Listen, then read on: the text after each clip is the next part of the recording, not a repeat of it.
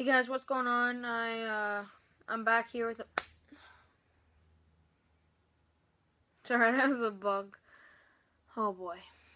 Long day.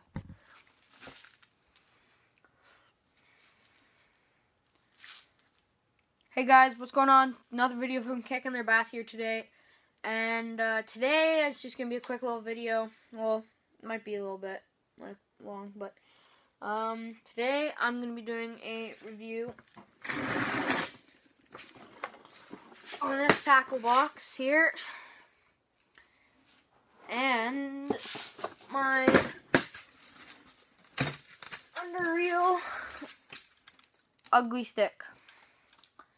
So yeah, let's get right into it. I will start with, I guess the ugly stick is going to take the quickest probably.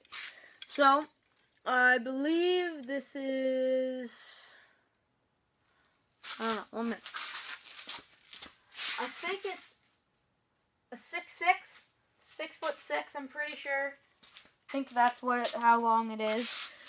But, I was actually looking on the uglystick.com website like 20 minutes ago, and they had this rod up for sale, for like, I don't know if it's on sale, but had it up, and the price was I think like $65, so it's pretty good. It's like really good quality rod. Nothing's broken on me yet. Before I put the wrong line on it, on the reel right now, let me just check to be totally sure. Yeah, I have a 12-pound Berkeley tri-line, low vis green. See on my reel there. But yeah, it says it's extra tough, and it actually is very good line. It's I don't think it's too expensive either, but anyway, yeah. Yeah, that's what line I have on it, and it casts out perfectly. I had, I think, what was it? Either 10 or 12 pound mono on it, and it just knotted up. Like, oh my gosh, such a pain. But this line works perfect, so recommended on this reel. Braid might work okay. I'm pretty sure it would. But yeah, the gear ratio on this rod is 5.0 to 1.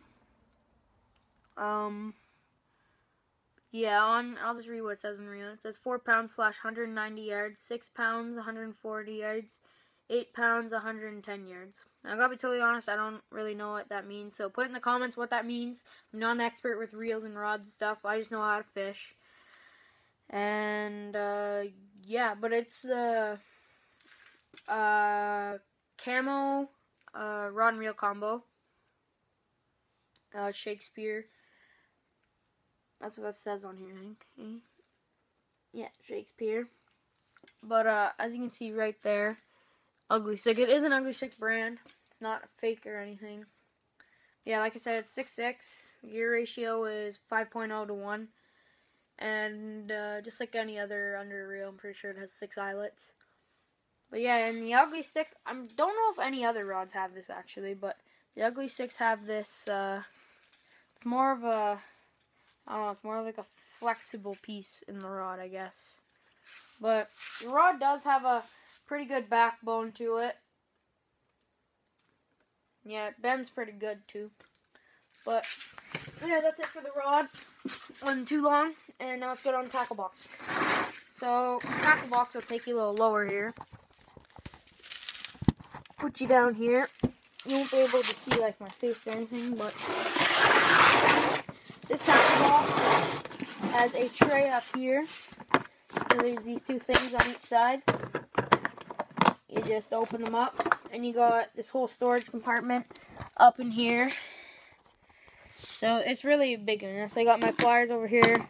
I got a lighter, and this is from like a tournament, fishing tournament. I don't even know. But then I got some weights, some bobbers that I rarely use, brand new chartreuse jigs. So yeah, you can basically like fit quite a bit in here. And then I have like another little tray in here and some weights and stuff. But yeah, and then also on the top it has these little plastic sides here. You can just put stuff in them. But yeah, and then I couldn't tell you why this is in here, but I'll put it in this one so I can get tangled on. Not pliers or anything.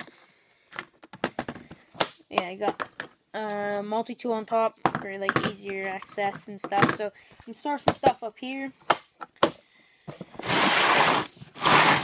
And then down here, you got two side storages. They go all the way back to here. So good for your plastics and your stuff. Just like what I have in here. I have some plastics and all that junk. So this, oh Jesus, I forgot I completely had these cycles back there. But yeah, I have to throw them in my tray later. But put all my plastics in there. And then you have where it holds the 3 trays. Decent sized trays, not that bad.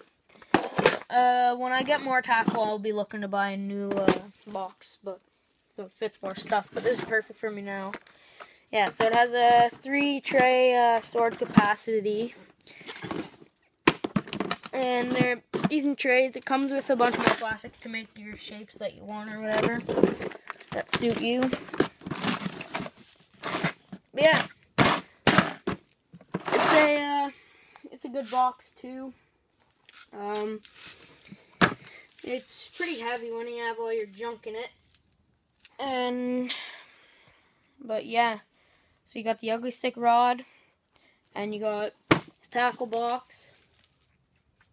So yeah, that was just like a quick review. I bought that for, what was it, $50, I think.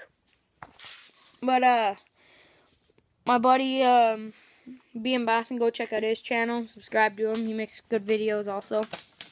And anyways, he has a bag that has like 5 trays in it, and it's like fits a lot of stuff. It's like jam-packed full with his lures, and he has a lot. He has like 4 or 5 times as amount of tackle as me, so the bag's perfect for him. But yeah, I'm gonna be buying more lures in the future, so I'm gonna need to upgrade that. But when you're like starting out and you have a decent amount of tackle, it's a perfect box in my case. And this is a perfect rod too. Perfect size for me, but I'm looking to get a 7-foot quantum bait caster, I think, for my birthday that's coming up. So yeah, that was just a really quick video, and probably be uploading this one tomorrow because I'm uploading one tonight. So yeah, just leave in the comments if you have any questions between them, and I'll hit you up and just give you the answers if I could. But yeah, hit up my Instagram, kick_there_bass_18. Go hit that up. And yeah, make sure to subscribe. Give this video a thumbs up. Check out my other videos. Give them a thumbs up if you enjoy. Leave in the comments if you have any questions about anything. And yeah, just remember to kick their bass.